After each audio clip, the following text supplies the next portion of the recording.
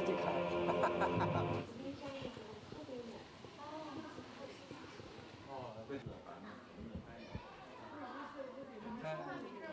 下午好，起。同学们下午好，请坐。我们老师打开。在马路上有吗？我只看到驴在马路上跑，啊，没看到驴在马路上跑。一条线，这叫轨杆，也就是一只手拿着一根针。我还是更喜欢我们这儿的，我觉得何老师国文课时候给我们讲一些以前孔子的故事，我觉得很有意思。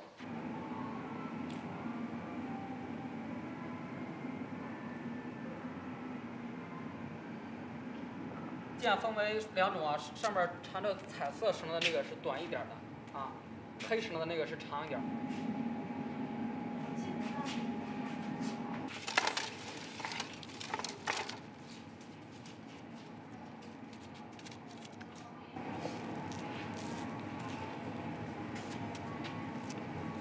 引弓，慢一点啊，前推后拉，引开，不够。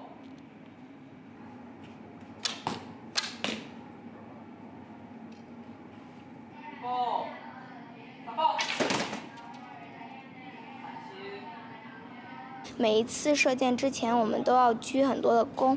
我觉得，就是可以让我们就是更加做人一定要，就是有尊重，然后呢，对弓要尊重，对箭也要尊重。别急，读音646。寒鸦西附近，对吧？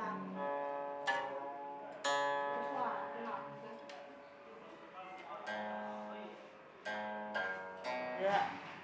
王云浩终止。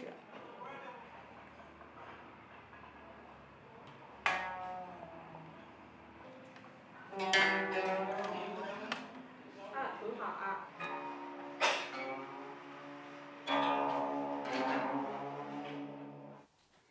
这个博文我给你读一遍啊，你看《论语》里面怎么讲？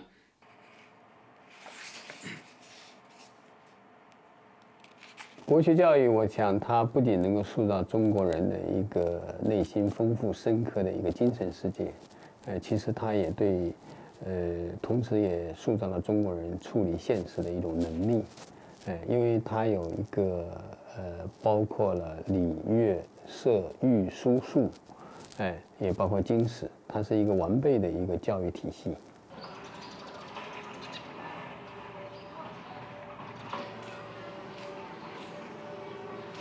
除了喜欢底色，还喜欢什么？来看看你就可以了。就是意思是他们在带队那个。好吧。啊，很恢宏是吗？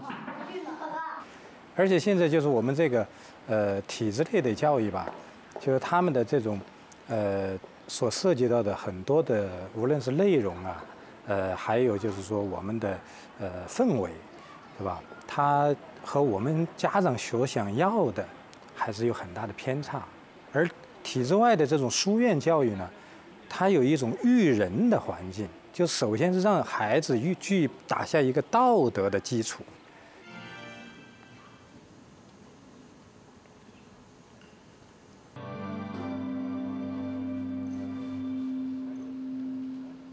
请。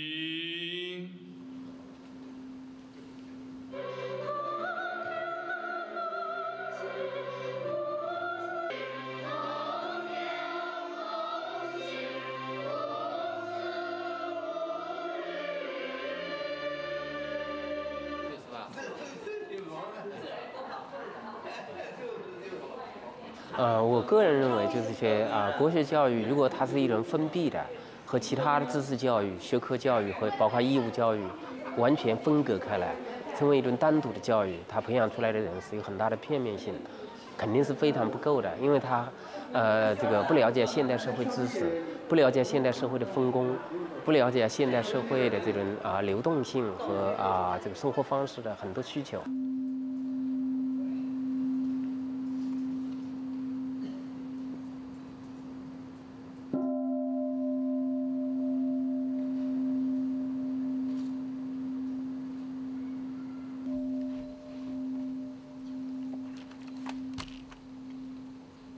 心。